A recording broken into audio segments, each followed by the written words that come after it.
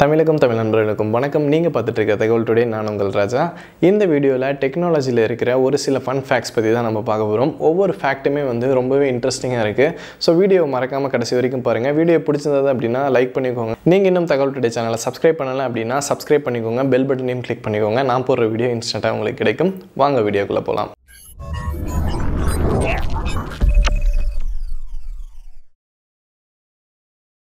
முதலாவது ஃபேக்ட், இன்றைக்கி உலகையே கைக்குள்ளே கொண்டு வர அளவுக்கு கூகுள் நிறுவனம் மிகப்பெரிய அளவில் வளர்ந்துருந்தாலும் கூகுள் அப்படின்ற பெயர் தவறுதலாக தான் வைக்கப்பட்டிருக்கு. இதனுடைய ஒரிஜினல் பெயர் என்னவா வைக்கலாம் அப்படின்னு இருந்தாங்கன்னா கூகுள் அப்படின்னு சொல்லி வைக்கலாம்னு இருந்தாங்களாம். இதனுடைய அர்த்தம் ஒன்றுக்கு பின்னாடி 100 பூஜ்ஜியங்களை சேர்த்துனா எந்த அளவுக்கு இருக்குமோ அதுதான் அந்த கூகுள் அப்படின்றதுக்கான அர்த்தம். இது தவறுதலாக கூகுள் அப்படின்னு சொல்லி வைக்கப்பட்டு நாளடைவில் நம்மளாலும் இப்போ கூகுள் அப்படின்னே யூஸ் பண்ணிகிட்டு இருக்கோம்.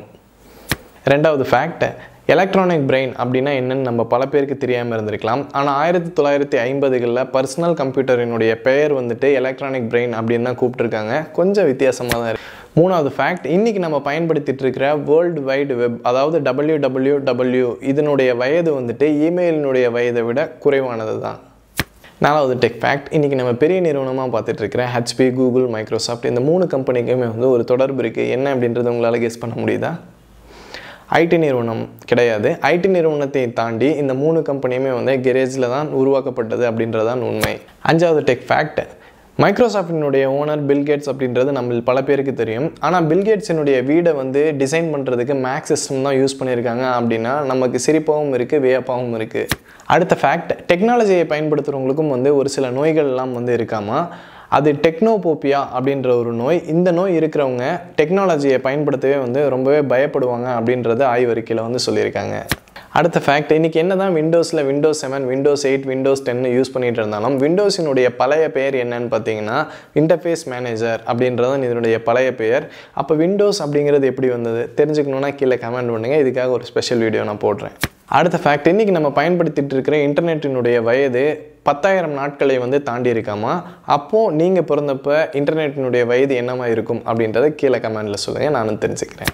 அடுத்த ஃபேக்ட், உலகிலேயே மிகப்பெரிய heart டிரைவினுடைய storage capacity 60 TB SSD அப்படின்னா எத்தனை பேர்னாலும் நம்ப முடியும்? ஆனால் அதுதான் உண்மை.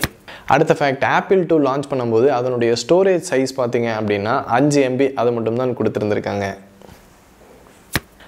அடுத்த ஃபேக்ட், நம்ம கம்ப்யூட்டர் முன்னாடி உட்காந்து ஒர்க் பண்ணிகிட்டு இருக்கும்போது ஒரு நிமிஷத்துக்கு 7 முறை நம்ம கண்களை நம்ம சிமிட்டுறோமாமா. இது ஒரு ஆராய்ச்சியில் சொல்லியிருக்காங்க. நான் செக் பண்ணி பார்த்தேன், எனக்கு நடந்தது. உங்களுக்கும் நடந்தது அப்படின்னா கமெண்ட் செக்ஷனில் சொல்லுங்கள். அடுத்த ஃபேக்ட், கம்ப்யூட்டரினுடைய மவுஸ் முதலில் மரக்கட்டைகளால் செஞ்சு பயன்படுத்தியிருக்காங்க. இதனுடைய இமேஜை நான் ஆட் பண்ணுறேன், பாருங்கள். நீங்கள் இன்னும் தகவல் டுடே சேனலை சப்ஸ்கிரைப் பண்ணலை அப்படின்னா சப்ஸ்கிரைப் பண்ணிக்கோங்க. பெல் பட்டனையும் கிளிக் பண்ணிக்கோங்க. நான் போடுற வீடியோ இன்ஸ்டண்ட்டாக உங்களுக்கு கிடைக்கும்.